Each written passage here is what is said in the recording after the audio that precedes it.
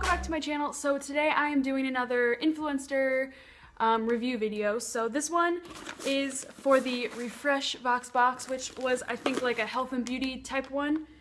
So there was makeup, food, and just general like health stuff. The first things that I'm going to show are these bags of chips. These ones are beanitos, which they look familiar, but I don't think I've ever heard of them before.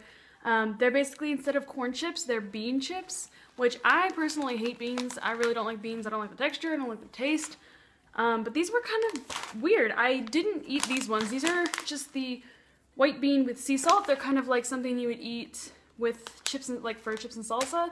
And we haven't had salsa here, so I haven't been able to try these. I don't think I will like them plain because I really don't like beans. The ones I did try were the nacho cheese ones because they're just kind of like flavored already. And yeah, they're just white bean chips with like nacho cheese. They don't taste like Doritos. They're more of like a Cheeto-y taste. They're very, very cheesy. But they had a really nice crunch to them. You could definitely taste that they weren't corn chips. Like you could tell they were beans.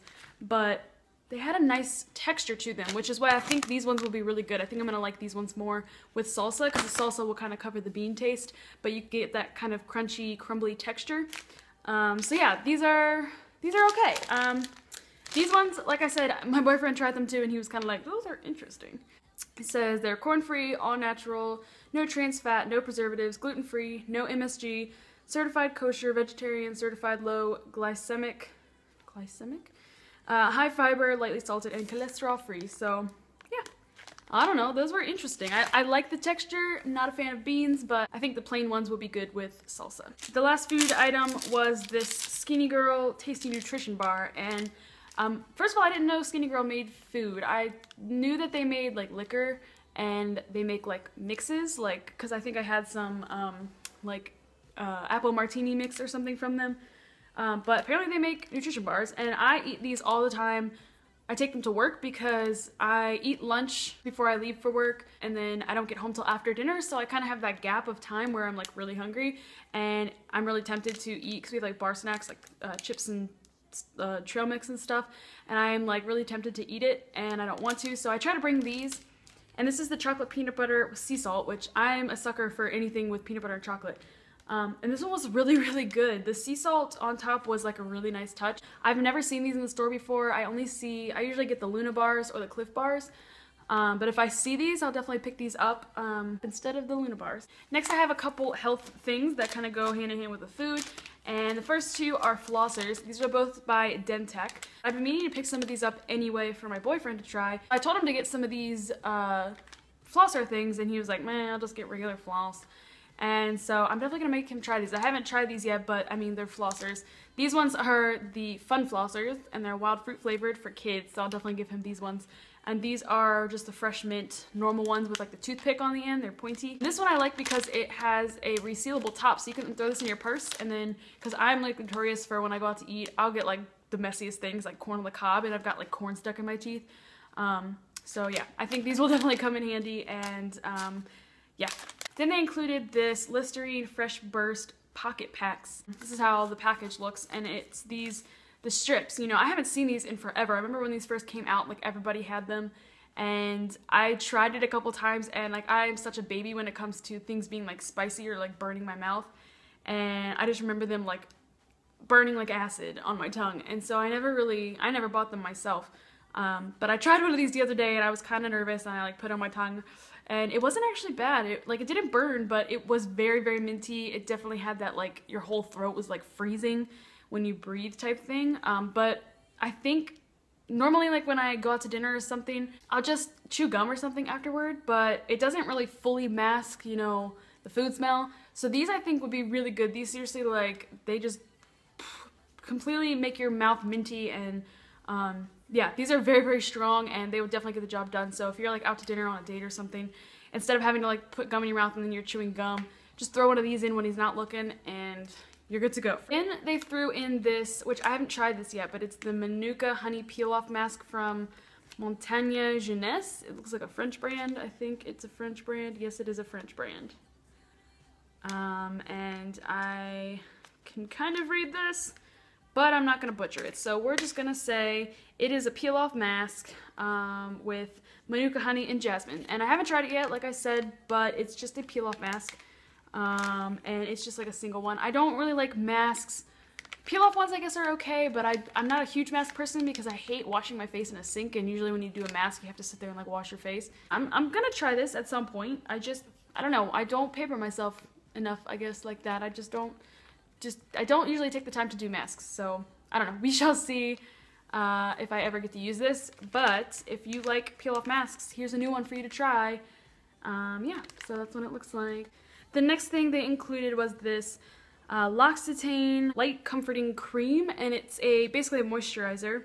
I think I've done some research on this because I wasn't really sure what I was using. When it comes to makeup, I'll pretty much try anything, but when it comes to skincare, I try to be really careful about what I put on my face.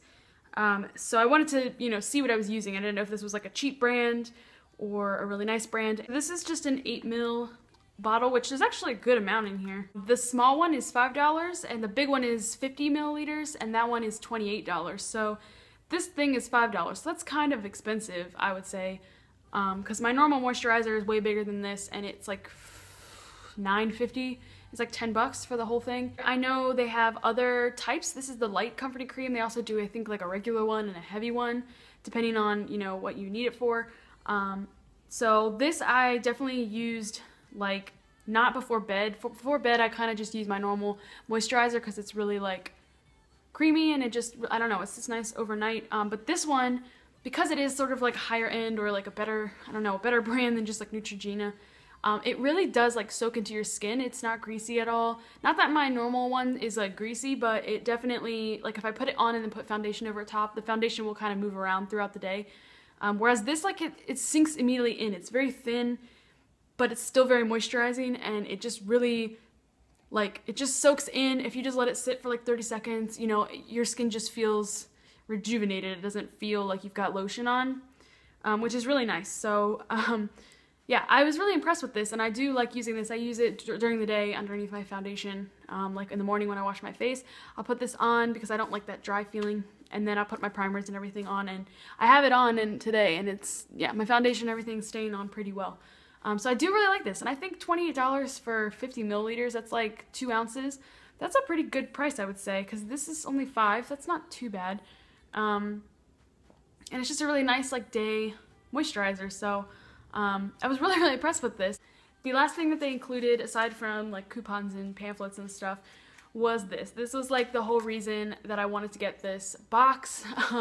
Normally, like getting these boxes, it's a surprise, but for some reason this time they posted on Instagram everything that was going to be in the boxes, and when I saw this, I was like, what the heck? And I immediately started looking up YouTube reviews. It comes in a weird package like this because it does have the applicator with it. I had never heard of this before. I'd never seen it before, and then I saw it on their website and I was like, what the heck? It's a ultra smooth hair smoothing foundation plus applicator.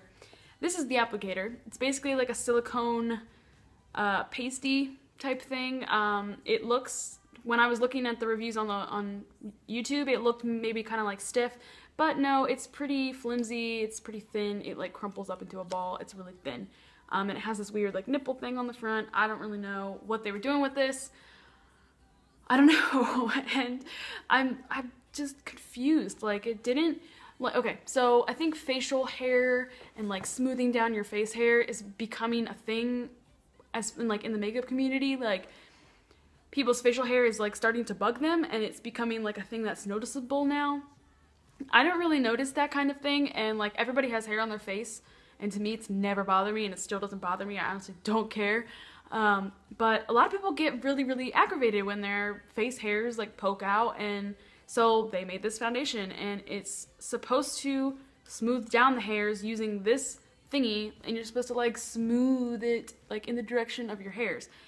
First of all, this, if you look at this and think it's going to blend your foundation, you must have never put foundation on in your life. Like, because this just looking at it, I was like, that's not gonna do diddly shit. Every review that I watched, they were like, the first swipe, every single person goes, what the heck? Just talking about the foundation, I could see how they tried to do that, like make it smooth down your hairs. Maybe if you have like really long, thin hairs, it would work, but my hairs are very short. They're still really thin and like really blonde because I'm blonde, but they don't like, if I glue it down, they're gonna pop back up. They're just too small for anything to hold them down. Do you know what I mean? Unless I put a ton of this on, which this isn't even my color. So if I put too much of this on, it's gonna look bad. I tried it on my hand and it still didn't work. Like the hair's still poked up. But what this does is when you put it on, it's really, really sticky. It's really like, it feels like you have like glue on your face or something. Like it is really sticky. So I can kind of see the idea they were going with, but I definitely think you'd have to put this on with a different kind of applicator and then maybe go in with a second layer with this and like really smooth it down, because this, like just these on their own, like it would take you a year to blend in your entire face with this, because you'd have to put such a small amount and like really blend it, because if you put too much on this, it just like smears on your face. And as a normal foundation, I guess it's okay. It is really sticky, so I have to set it at least with a powder, because like, I mean, I set everything with a powder anyway, but I definitely have to set this with a powder because it's just so sticky. But it gets really oily on my face. Like I'm one of those people who I have like one foundation that I can use and I have to use that every day or else my face gets really, really oily and greasy and gross.